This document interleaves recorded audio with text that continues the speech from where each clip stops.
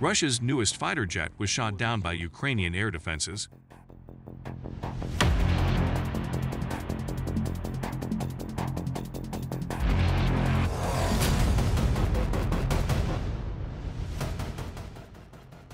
Su-35S Flanker-E fighter jet was shot down by Ukrainian air defenses in the country's eastern region.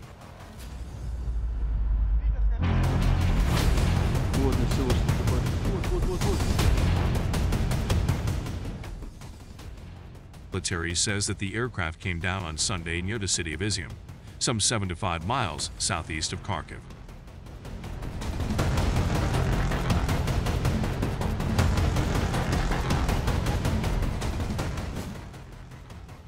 Pilot ejected and survived, according to officials. As noted by the Military, the Russian pilot's name is Sergei Yermolov. He is a major of the Russian Air Force, serves in the 159th Guards Fighter Aviation Regiment, based at Basovets Airfield, Republic of Karelia. The regiment received the first Su-35C in 2016.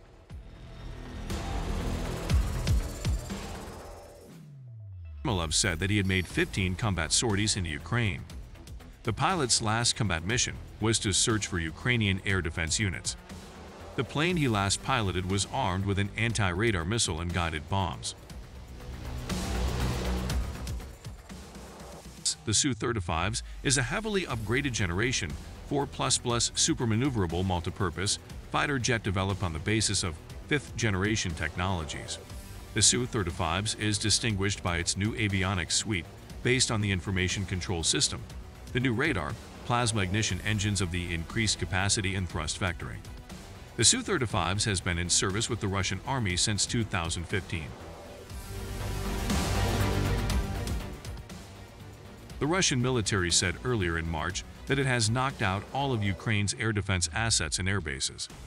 The Russian Defense Ministry claimed the Russian strikes have suppressed air defense means of the Ukrainian military, adding that the infrastructure of Ukraine's military bases has been incapacitated. We employ high-precision weapons that directly detect the emission generated by the enemy air defense systems, with the subsequent target reckoning, lock-on, and missile launch.